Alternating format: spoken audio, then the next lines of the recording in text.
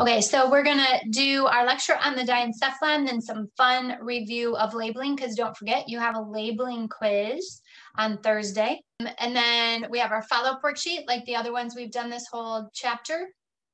Short, sweet. And then for our flex time today and Wednesday, we have a model to make. So we've made a model of a bone, and we've made a model of a sliding filament theory. So today we're going to make a model of a brain, and I'll tell you more about that. And I'm just going to play some music later while you work on your colorings.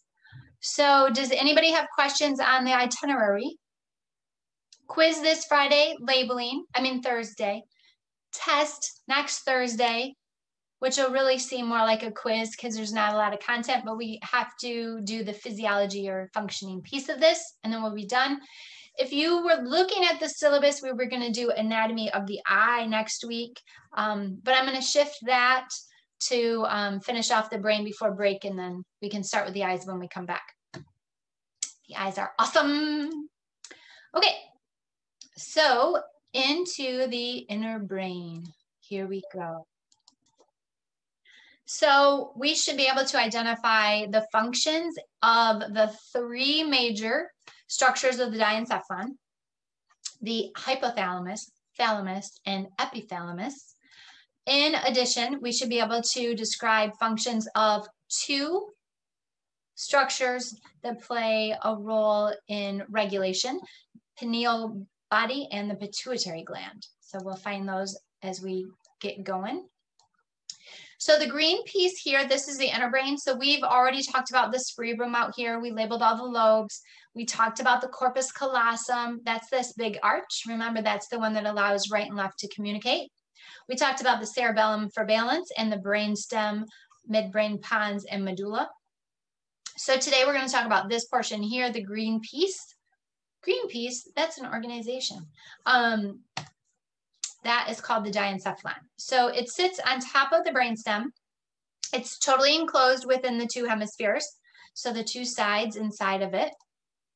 And the three major pieces are the thalamus. So use this as a point of reference. Look for this central, like the circular piece in the middle here. And then hypothalamus, remember hypo means below, and epi means above. So you see this smaller arch, not the big corpus callosum, not this very obvious fornix, but this less obvious arch that sits right on top of the thalamus, and that's the epithalamus. Remember, epi is above or upon. When doing the labeling quiz, these structures are the ones most commonly missed. So you really want to have a good handle on where those pieces are. So I like this picture because of the different colors. Identify all the pieces we want to talk about today. Again, the circular piece in the middle, thalamus, that's our point of reference. Above it, epithalamus, which contains the choroid plexus. You'll see choroid plexus written here. Hypothalamus, the purple. This is like this stalk that sits down below it. We're going to talk about the pituitary gland right here, and the pineal body right here, this light purple piece. Okay, so those are the structures we're looking at today. So the thalamus, remember, that's your point of reference. Find that first, then label above, epi, and below, hypo. So what does it do? It's basically like a switchboard. So information's coming in through your brainstem, right? And then it's sent to the cortex according to what part of the cortex needs to deal with it. So it will kind of tag sensations as being positive or negative as they come through, and then move them to that location of the cortex.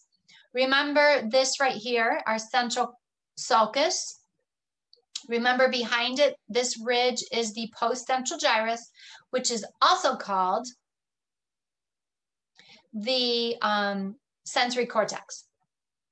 So we're going to send signals up through the thalamus to the sensory cortex. And then the actual interpretation of that sensation happens at the cortical layer. So this also regulates our consciousness, our sleep cycle, our alertness. So remember when you had the mouse question and you were trying to identify daylight and darkness, because that's when he was going to be active on our test. So the thalamus is going to help identify that awakeness cycle. So epithalamus means above, right? Above the thalamus right here. Kind of hard, we just drew it in there. This main function is that it contains the choroid plexus, which is a group of capillaries. Capillaries, smallest blood vessels. And it creates the cerebral spinal fluid. So remember, the cerebral spinal fluid acts as a shock absorber. It's going to fill all the ventricles, all the empty spaces of the brain, as well as surrounding it. And it also contains antibodies to protect against disease. So that's the epithalamus. So that's kind of important. Below the thalamus, we have the hypothalamus, hypo, below, right here. This is going to regulate body temperature, keeping your temperature at 98.6 or raising it for fever to get rid of foreign organisms, water balance, and metabolism. So that's all going to be part of the hypothalamus's job. It's also part of the limbic system. And if you've had psychology class, you probably talked about the limbic system quite a bit when talking about the brain itself, because it is related to memory and emotions.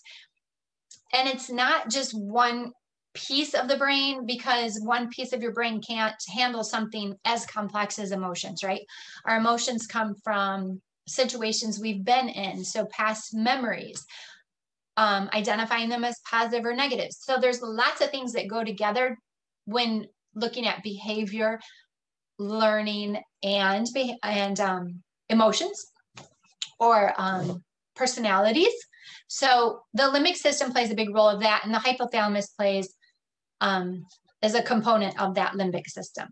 So our hypothalamus is regulating appetite, pain, thirst, pleasure controls. And we'll talk more about the pleasure controls with the hippocampus. It also regulates this pituitary gland right here, this little bulbish, dangling structure at the end of a stalk. The pituitary gland we talked about in 9th grade when we talked about sex ed. So it was responsible for releasing gonadotropin releasing hormones, follicle stimulating hormones, luteinizing hormones, if you remember all of those. Also, this is growth hormone. So these are all regulated by the pituitary gland, as well as a number of other hormones are released from the pituitary gland. It's really like your master endocrine gland. So that is directed according to the hypothalamus. So that's pretty important. So this regulates things related to development, changing body features, right? Growth, puberty, maturation, reproductive processes, producing milk, the whole pregnancy process. Okay, also responsible for converting food into energy.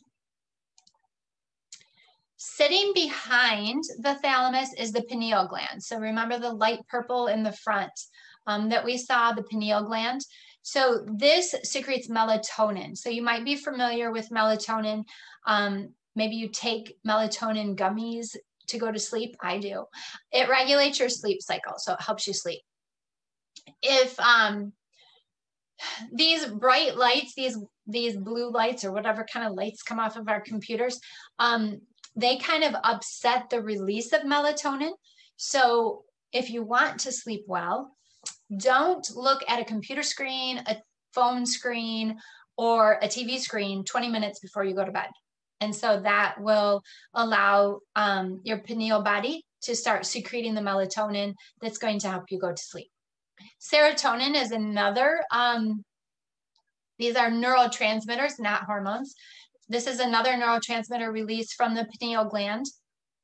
So it's kind of like a mood stabilizer, keeps you steady or happy.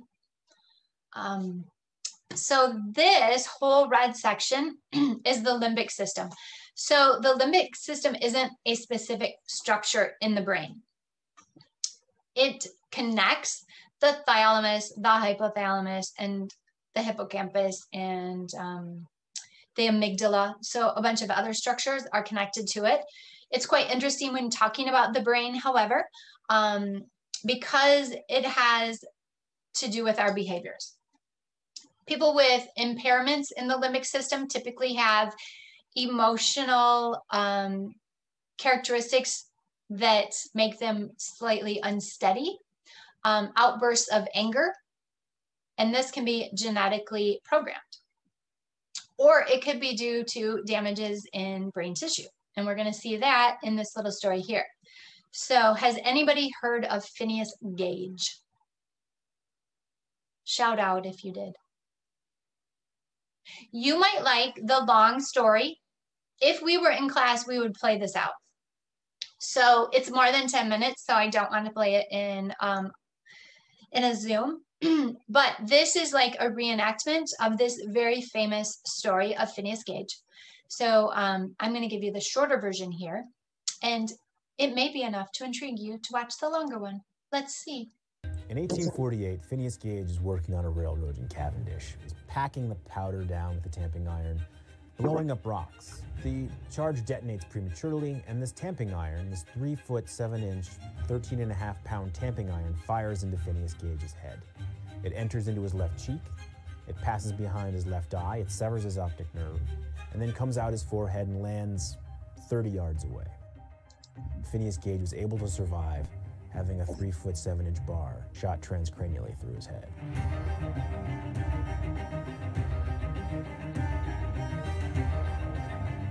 In 1850, Henry Jacob Bigelow, who's the professor of surgery at Harvard Medical School at the time, brought Gage and John Harlow, his doctor, to Harvard for an examination.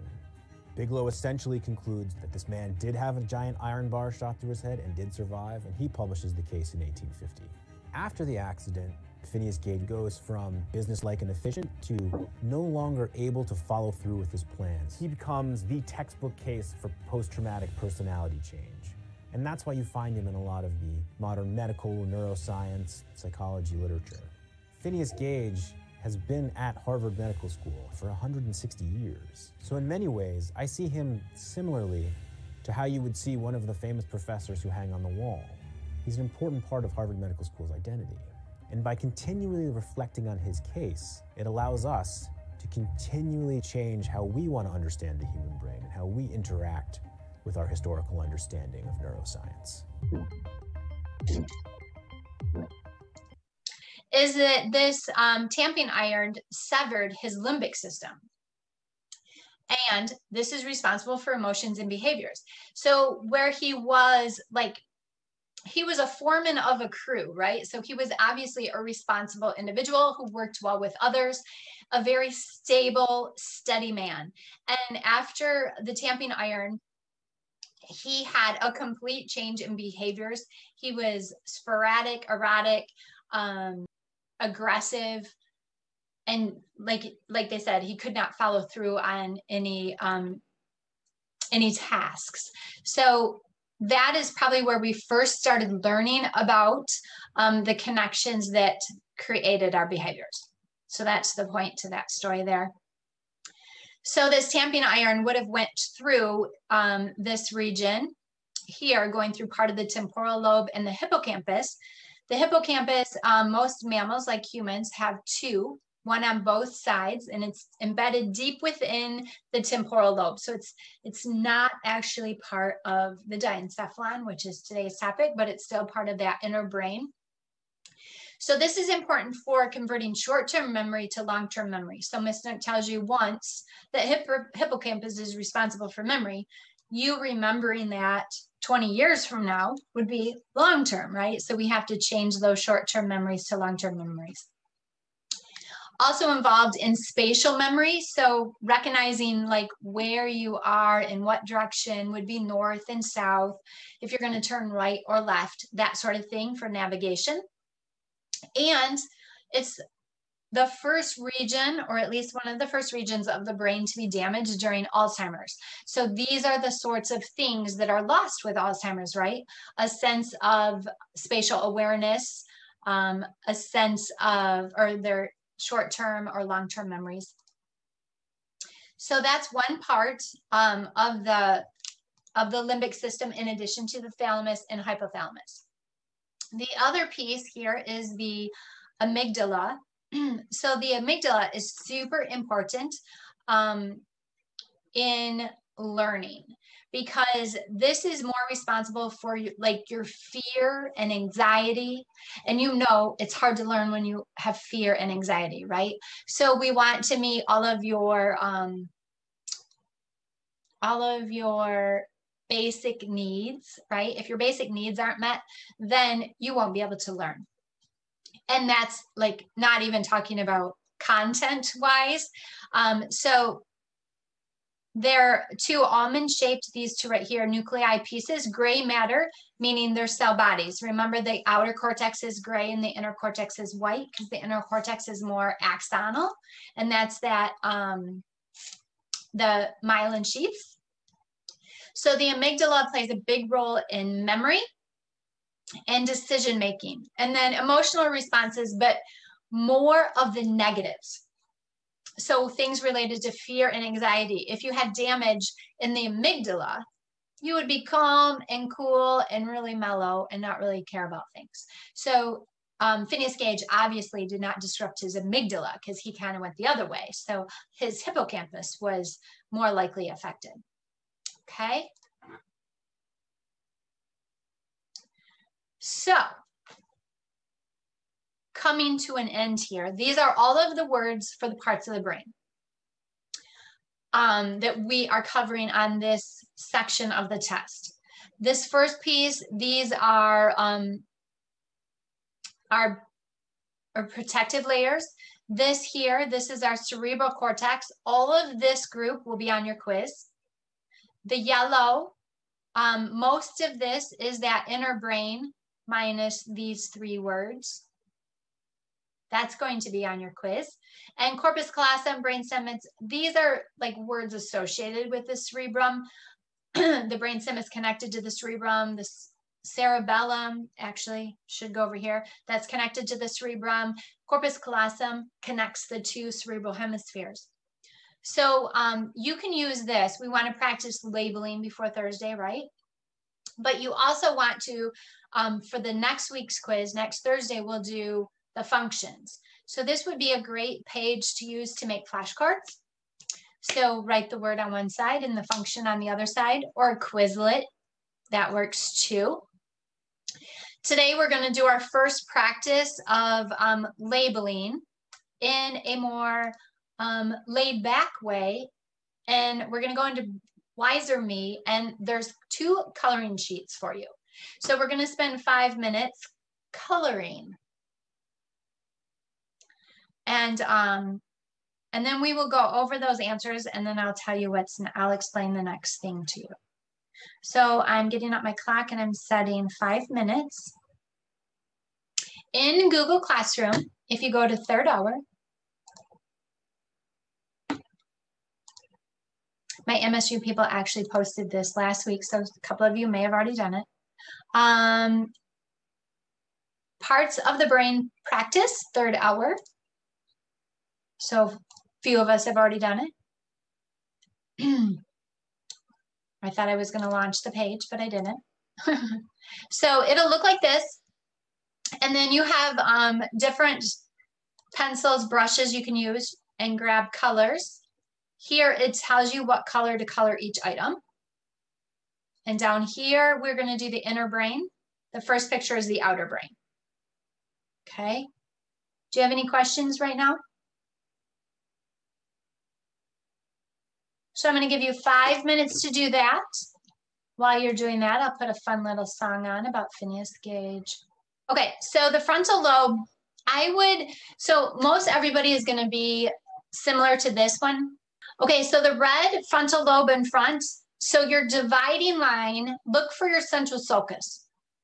Okay, dividing line, central sulcus.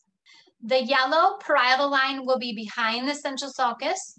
Red frontal in front of, green occipital in the very back, and orange is thalamus. I would probably use this dividing line right here. It reminds me of like earmuffs. That's my thalamus, and it points towards the front, so I would divide there. Cerebellum, brainstem. And then down here we have the corpus callosum, the big arch. Light blue, the piece with the circle, thalamus. dark blue, the piece that sticks down in front of that, hypothalamus, and the pituitary gland, purple dangling here. The red, we have midbrain. So this portion of our spinal cord, pons, the big circle, the medulla is the bump, medulla oblongata.